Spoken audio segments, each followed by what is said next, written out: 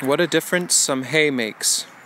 Yesterday I talked about the needs that this chicken yard has to make things more comfortable and healthy and enjoyable for our hens.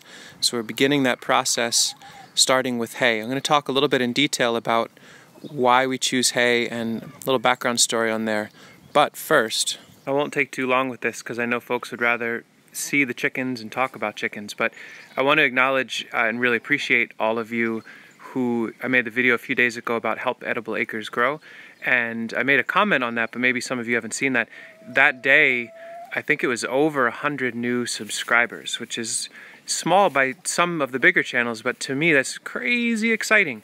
And the fact that it came almost entirely, most likely, from word of mouth of folks that believe in this channel and enjoy it, talking to their friends and family or to their networks, rather than complete strangers through clickbait or advertising or what have you. So thank you so much for that, and we'll keep developing this channel as best we can, and thanks for being part of the community.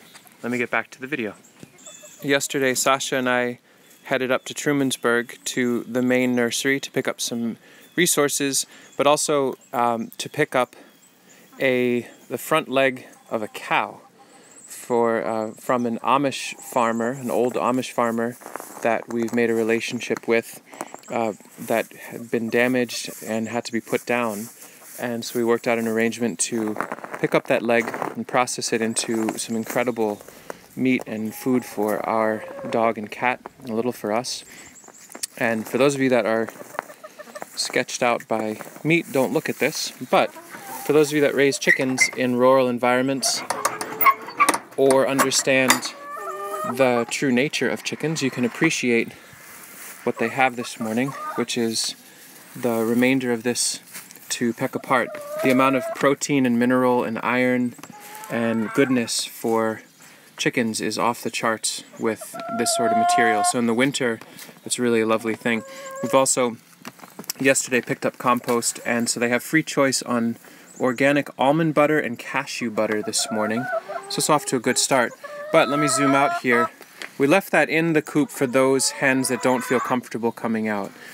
All of this is one hay bale, both what's outside here and also on the inside. Yesterday, connected again with an old farmer friend of mine, and I want to go on a side tangent here just for a minute as a shout out and a respect to elders. This fellow, Steve, he's been farming in Trumansburg for a half of a century. He's 86 years old this year, still farming square bales of hay.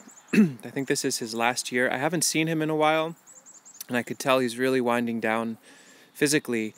And I just wanted to acknowledge that this fellow, with his friend Don, who's also in his mid-80s, have been putting up square bales of hay for a half of a century, feeding I don't know how many animals in our region. I worked out an exchange with him almost 10 years ago where he taught me how to pack and load hay. In exchange for my labor, I got a pair of hay forks from him as a gift, and we loaded thousands of bales of hay onto trucks, and I got to meet some really great old farmers and learn how to move hay in an appropriate and safe way. So thank you, Steve, for your amazingness, and thank you all the old farmers. When he leaves this world, most likely his children will subdivide the hundreds of acres that he's farmed, and that's just how things go.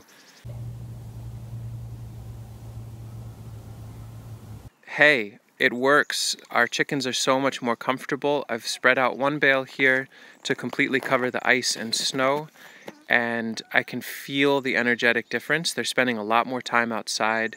In fact, they're laying down in it and falling asleep in it. That little barred rock has been gorging on sprouts and probably some meat and almond butter this morning, and is taking a quick snoozer.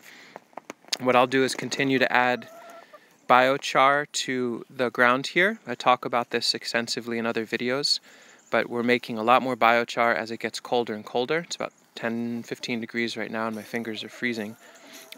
So they'll crush that charcoal and that'll get folded in to the compost. You can see we've added a lot more compost in there yesterday, and Sprout Mountain is kicking it. We'll switch over to chicken TV in a minute here, I promise. But let's look inside the coop. A lot of friends are opting on this cold morning to rest on the hay for a bit and then go out and come back in. It feels so nice to have a space that is dry and comfortable for their feet. The next order of business, and this we'll be documenting, is to re-envision the layout of the roosts and create some nesting boxes. I want to acknowledge what I've seen or observed, that they like to lay down in corners where it's dark, and I've read that that's their preference. So what we're going to do, most likely, is create the nesting boxes on this far back wall. So take all the roosts off and set them down this line, lay them out so that they're not stacked on each other, but a little bit more flat, and with enough space so that they can't poop on each other while they're sleeping, and set the nest boxes in that far corner so they have a little bit more privacy back there. Any feedback on that layout idea is more than welcome, because it hasn't started yet. But we've also queued up a couple hay bales in the coop here so that they have real protection from wind and a place to play. I would suspect the 10 hay bales we picked up so far will get us at least a few months in. Quick side note on hay. Why hay instead of straw? I've talked about this in other videos where I mentioned making hay bale gardens instead of straw bale gardens. Straw, for what it's worth, unless it's certified organic and you know the farmer, almost always is pretty heavily sprayed with glyphosate. Glyphosate. I have such a hard time saying that. Roundup, basically. So straw as a mulch material, unless you know the farmer is absolutely not spraying it, most likely they are. Hay, by and large, is a perennial crop that some farmers may spray, but I know, or I'm pretty darn sure this fellow does not spray. I've worked with him for a while. I've never seen spray equipment. So hay versus straw. Hay also is a feed that the chickens can pick at. There's a lot of grass and clover seed in there, other weed seeds. And it is insulative, it is dry, but it can also be a good composting material. So that's our preference. But our little friends in here, a lot more comfortable today. And that's just one bale. I've known him long enough that he sells them to me for a low enough price. When I first got started, I traded labor for the bales because I didn't have enough income from the nursery, and now I can pay him cash and round up as he gets older, and it feels really nice to have that role reversal there a little bit. It's certainly cold, but our friends have a real wonderful all-you-can-eat buffet today.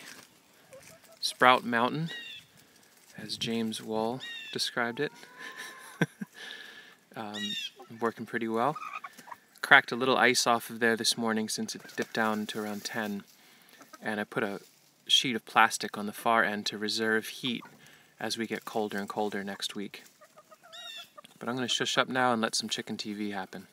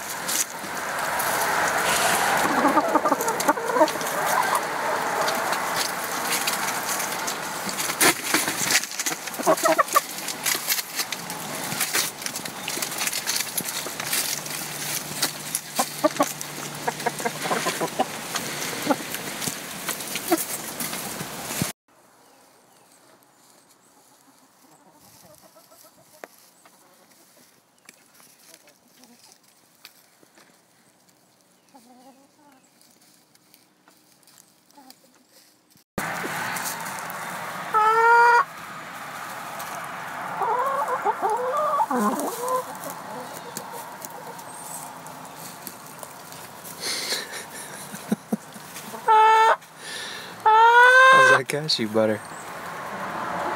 You seem unimpressed. A little too cold for that one.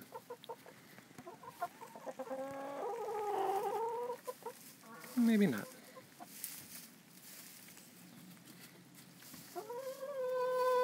They seem so much more comfortable with a nice insulative hay pad under them.